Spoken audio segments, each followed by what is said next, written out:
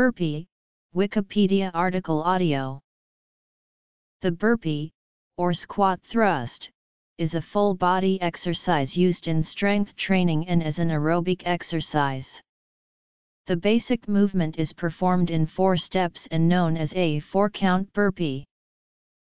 The exercise was named in the 1930s for American physiologist Royal H. Burpee, who developed the burpee test. He earned a Ph.D. in applied physiology from Columbia University in 1940, and created the burpee exercise as part of his Ph.D. thesis as a quick and simple way to assess fitness.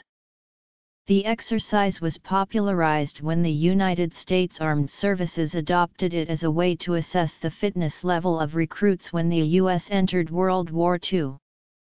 Consisting of a series of the exercises performed in rapid succession, the test was meant to be a quick measure of agility, coordination, and strength. Origin. Progression. The way to perform a burpee as originally intended has progressed since the 1930s.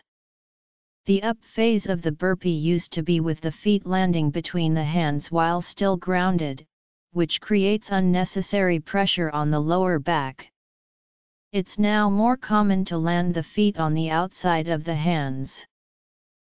The burpee is sometimes confused with a sprawl. A sprawl is similar to the burpee, with the main difference being that the hips are coming towards the ground. At 4 p.m. on May 17, 2014, in Greenwood, SC, Cameron Dorn broke 2 burpee world records, the most burpees performed in 12 hours with 5,657 and the most burpees completed in 24 hours with 10,105.